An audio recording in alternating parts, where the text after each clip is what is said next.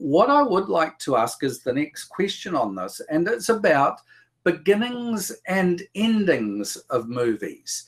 And you place a great deal of emphasis on how the thing starts and how it ends. Would you like to explain that to us? Yes, sure. You know, obviously film credits are normally what we see a film beginning with. And in an unusual way, even though we don't always pay attention to the film credits, they start to prep us for what the film is all about. A film that I taught some years ago, it's actually based on a Shakespearean play called The Taming of the Shrew, and the movie's called 10 Things I Hate About You. It's a teen movie. And to make sure that the audience realizes that this is a young, funky movie, the font that they use is a very sort of jazzy, brightly colored font, and it jiggles around as the words come up.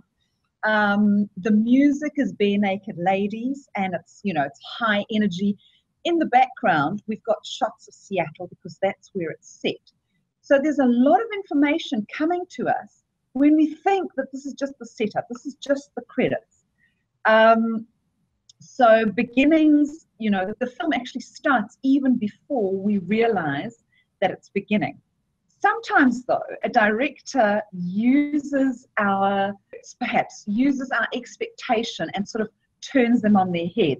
So the most classic example of that for me is the James Bond movies, the Cubby Broccoli's instant immersion into the action. And think of something like Quantum of Solace, where we start off with this high action car chase through this tunnel and then across a building site. And cars go off and there's machine guns firing and cars fall off cliffs. And then eventually James Bond arrives in Siena and he goes into a covered sort of avenue, opens up the boot, there's somebody inside it, and then it says Daniel Craig, and he shoots his gun and the bullet turns into the title of the film, Quantum of Solace, and that's when the credits start. So, beginnings are interesting.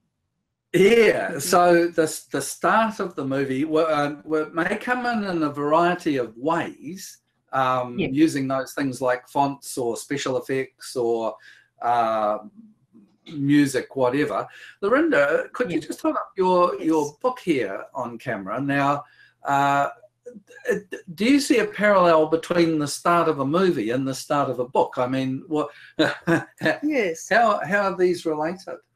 Yes, if I speak from a personal point of view, and especially in recipe books, it's not just the title, which is of course very important as well, but it needs to grab me immediately. So I would usually look the front to see what's the author about in terms of their background, where do they come from, that sort of thing, and then just summary at the back as well. Especially if one finds yourself in a very big bookshop or then even online, to have a quick look, because at the time when I started to do the recipe book, there was only about 450 vegan recipe books out, and a few years later there were over 2,000.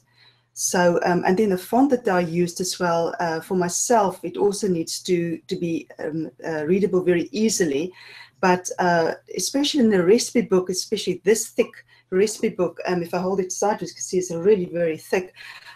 It's a lot of recipes to plow through if one wants to refer to something or look up a recipe book. So the font needs to be easy on the eye. I've often put the book down if the font is, it's not just the size of it, but the type of font needs to be pleasing. I prefer rounded letters that just looks sort of full. For me, it relates quite well to food, that sort of thing, the richness of that. And then, yes, at the end, the index. It's very important that I look as well to see what's in a recipe book if I don't want to page through the whole thing. I think what I'm picking up here is that there's the creative process that gets involved with the start of the movie and the start of the book they're not identical, but in some respects they're trying to achieve the same thing. They're trying to draw you in. Either it's to watch more or for you to actually open the book up. Yes. So there's a whole art in the start of things. And I just make the observation in a lot of sermons and church worship, not enough time is put into the art of how do you start it? What are you trying to achieve? Whereas when you think of the huge energy and forethought and money that goes into the making of those blockbuster movies that you mentioned, you can't leave anything to chance, can you? You're constantly involved with this. And that leads into the third area, which I'm fascinated by, Elise. You've said that if you want to watch a movie well, you have to understand something about the editing process. Can you explain to us what you mean by that? And I should ask if anyone, we've had 4 or 5 concurrent viewers, if anyone wants to, they can ask a question and I'll feed it out to Elise or Laurinda.